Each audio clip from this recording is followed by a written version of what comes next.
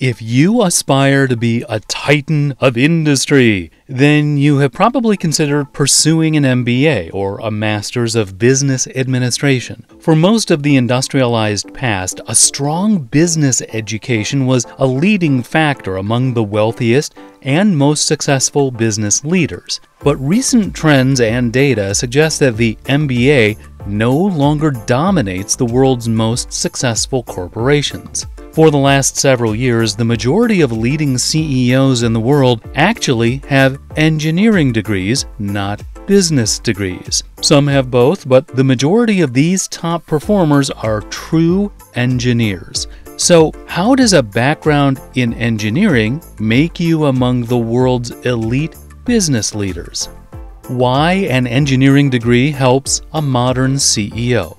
The Harvard Business Review is an annual publication that analyzes and ranks the top-performing CEOs in the world. In 2018, 34 of the top 100 CEOs held engineering degrees. Only 32 held MBAs. 8 of those top CEOs actually had both. There are several possible explanations for this shift among the top business leaders. First and foremost, it's important to point out that the technology boom over the last decade or so has skyrocketed tech CEOs to the top of these lists. Captains of industry used to be your oil barons, steel monopolizers, and hedge fund managers. But the world has changed, and tech companies like Apple, Tesla, Microsoft, Amazon, and Google have filled those big shoes. Having tech companies run by engineers just makes a bit more sense. These are the folks who better understand the product they're building. As an example, Elon Musk was interviewed by engineering consultant Sandy Munro for his YouTube channel. Munro was incredibly impressed by the CEO's personal knowledge of the product. He said, "I was blown away. I've seen dozens of CEOs. I've never seen a CEO ever or a president who knew more about the product. When the person at the top of the ladder fully understands the product they're creating, the entire team is in a stronger position to create and innovate."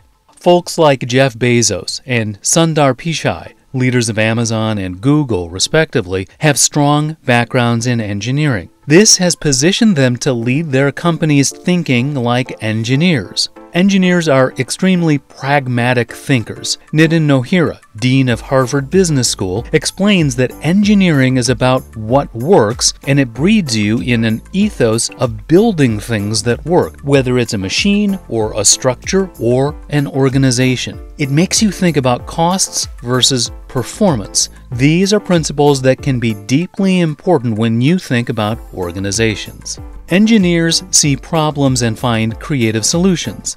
In a literal sense, this applies to structural engineering problems and computer engineering problems. But bringing this problem-solving mentality to maximize efficiency across an entire company has clearly been effective. Another reason engineers make great CEOs is that they're generally data-driven, analytical types. Engineers rely on data to inform their decisions, whereas someone of a different background may be more motivated by feelings and impulses. A strict data-driven approach may seem cold at times, but it has clearly led to optimal conditions for growth within these companies. Thirdly, engineers are architectural thinkers. Now, this doesn't mean that every engineer is interested, literally, in architecture.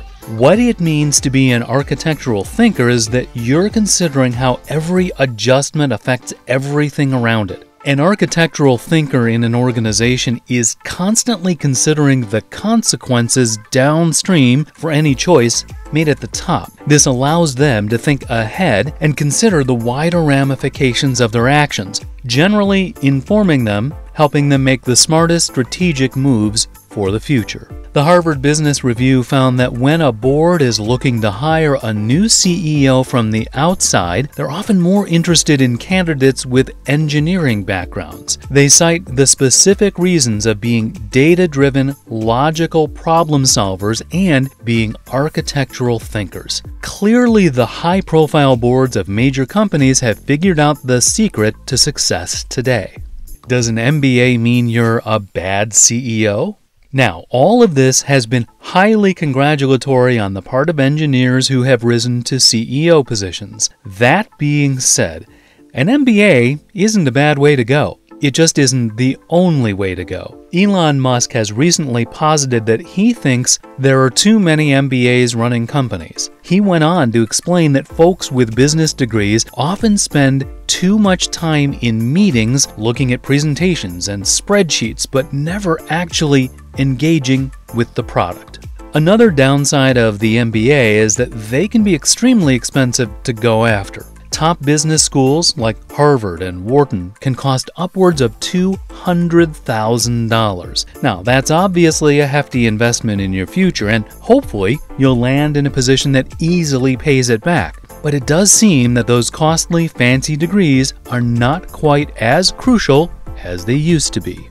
In 2014, Microsoft had fallen off the top of the tech industry, having been dethroned by Apple. The company was floundering and largely just trying to keep up with Apple's innovative array of products. Satya Nadella, a Microsoft engineer, was appointed the new CEO, replacing Steve Ballmer. Ballmer's background was chiefly in mathematics and economics. During his tenure as CEO, the company was seen as lacking innovation and simply chasing Apple's tail. Nadella entered the position and quickly made moves to bring innovation to the forefront of Microsoft's business. He diversified and expanded the Microsoft portfolio by pivoting back to the software. For a few years, Microsoft had been heavily focused on keeping with new hardware. But Nadella changed course. Software is what brought Microsoft to the top in the first place, and he decided to expand the availability of the extremely popular Office products.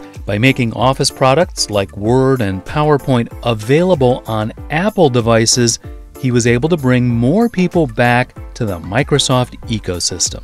Nadella then also looked to cloud computing and expanded Azure, Microsoft's web hosting service. While Amazon's AWS is still the leader for web services, Azure quickly rose to be a worthy adversary. This data-driven analytical problem-solving is what brought Microsoft back from the brink and allowed them to thrive in the last 5 years. Engineers take risks. Innovation is the name of the game for modern industry. As the saying goes among tech companies, innovate or die. Innovation requires a certain amount of risk. Business minds who are obsessed with safety and padding margins fail to take a risk and subsequently fail to innovate. Engineers dare to try risky situations. They combine their various tools of analytics, logic, and data and arrive at the best possible solution to problems. This is what we may call a calculated risk. Without each separate piece of an engineer's mindset and tool belt, these calculated risks would likely fail far more often than succeed. Not every risk is going to pay off, but engineers are always ready for failure. In fact, many believe in failure as the most effective way to learn. A strong analytical mind takes a failure as a valuable opportunity to assess a project, an idea, or a situation, and then carefully calculates the next best move. But if you never try, then you never fail, and then you never learn. Just look at SpaceX's rocket test.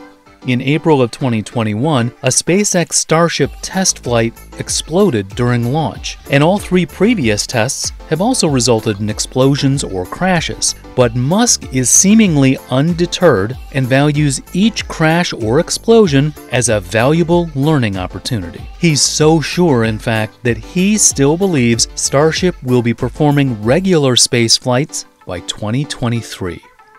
The modern CEO may need to think like an engineer. Even without an engineering background, you can force yourself to adopt some of these thought processes and habits. Logical thinking, data-driven problem-solving, and architectural viewpoints are 3 exceptional models for success that have driven today's titans to the top of the world. As tech becomes more and more inseparable from every facet of modern life, we'll likely see more and more engineers stepping into CEO roles, even with companies that are seemingly unrelated to tech. For now, there is still a healthy balance between traditional business school leadership and the innovating engineers, but we're watching that scale tip more and more each day. So, are you reconsidering your plans for your higher education pursuit?